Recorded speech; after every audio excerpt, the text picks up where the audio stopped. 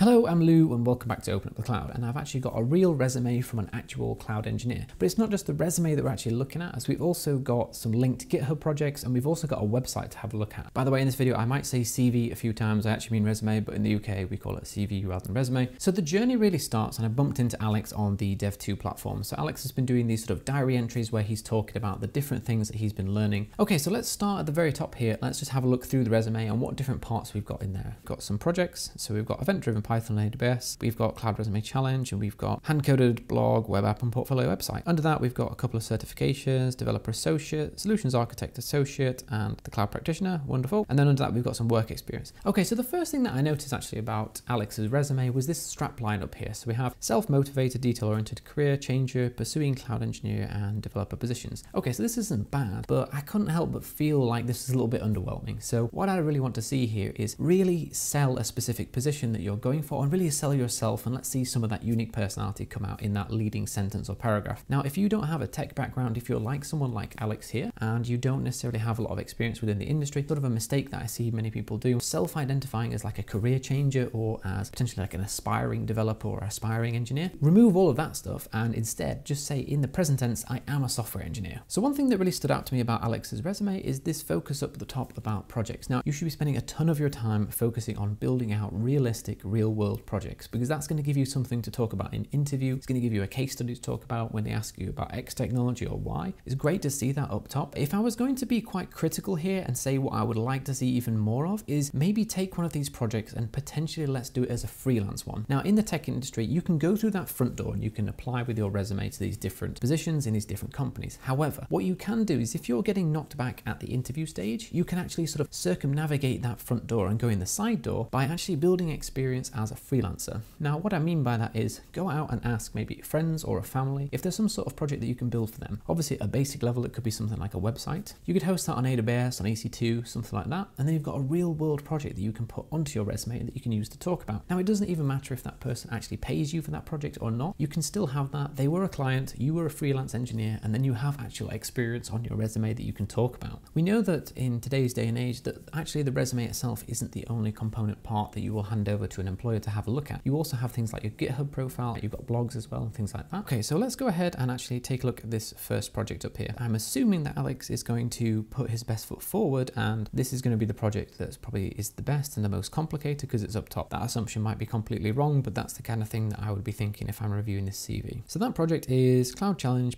Python ETL. First of all, really cool to see Terraform in there. I analyzed 100 different cloud engineering resumes, and Terraform came out as one of the biggest. In fact, it was the biggest infrastructure as code tool. So it's really great to see that Alex has got that in here. One thing that I would say to do here straight away is let's start to get a directory structure in there. If we start to get a directory structure in there, it's going to give that impression that this project's a little bit more complicated, right? If your project gets up to sort of 20, 30, 40, 50 files, like you will do all the time in an enterprise context, you'll start to organize those things into directories. So if you put directories into your project, it will kind of give that sort of implicit feeling that this project isn't something super simple. One thing that's great to see about this project in particular, though, is that we've got a whole bunch of different tests. That's really going to stand out as someone who's coming into the industry because it's something that a lot of people tend to overlook. Adding tests in there, that's a massive plus for me. I actually scrolled down here and I had a look at the README. Now, I've actually figured out that if I go back to the resume, Alex has got a design narrative. So he's actually written a blog about this project on his CV, but on the first glance, I didn't actually see that. I scrolled down to the README, expecting that to kind of be the standard place that if you had a write-up that it would be linked from. I kind of wanted that narrative here. If you could add a link to that blog from this README, that would be great. Potentially even consider taking out a bunch of this content and just having like, this big sort of, pointing here, like read this design narrative. That's where all the good information is as well. Now, if we actually go back and go into that design narrative, let's have a quick look at how that looks. So we've got event-driven Python on AWS. One thing that stood out to me as well about this blog post, if I scroll down to the bottom, we've got here, room for growth. This is great. If you're doing a project, you absolutely must have some areas that you would potentially improve that project. This is such a cheap and easy way to show that you're thinking about more advanced things. You don't even have to necessarily do them. If you just mentioned that you would add tests, you would add monitoring, you would add alerts, you would add logging, all of these different things are going to show that you're thinking about some of these more advanced concepts without actually necessarily even doing them. Go over here and I'm going to have a look at those commits. So what I'm looking for is really what kind of practices does this person have? Do they add meaningful commit messages? One of the things that did stand out to me here is we've got over here, we've got these checks that are failing. Go and look at any big sort of open source project. Everything that's on that default branch is always going to be green, and like a pull request. And when they have the pull request, they ensure that all tests pass and any continuous integration is also passing as well. well. Even though you're working on your own project, I would make pull requests, keep them separate, add nice commit messages, add nice description to those, and ensure that your tests are passing as well before you merge them into the main branch. Now, the reason that that's important is because those are the types of practices that you'll be doing in the workplace. So after looking at Alex's resume for a little bit, what I also stumbled upon was also that he had a website. Now, the website is great, but one thing that I would say as well is it wasn't prominently signposted within the resume, which is a little bit weird. So if I scroll down here, eventually I actually find Alex's website over here, but it wasn't necessarily called out up top. The thing is, this website actually is great for Alex, but I just don't understand why it's buried so deep in his resume. You know, have that at the top as an employer. If you've got a website like that, that's going to be way more interactive and way more interesting. I'm probably going to go straight to that website and use that website almost as a replacement for the resume itself. And let's see some of the things that we've got going on here. So, hey, I'm Alex, a cloud engineer, developer, and then I've got an about me page, I've got a projects page, and I've got a blog. Okay, cool. We're kind of covering off some of the main things here. We've got a resume, wonderful, Twitter, so you can see that you're active on social media, and we've got a GitHub profile. That's great. The next thing that I did is I went over here and went into Alex's about page. One thing that I really want to point out here that I thought was really awesome is Alex is really showing some personality in here. So we've got this actual bike, and we can see that Alex is really into cycling. If I scroll down here a little bit more as well, we've also got some more images of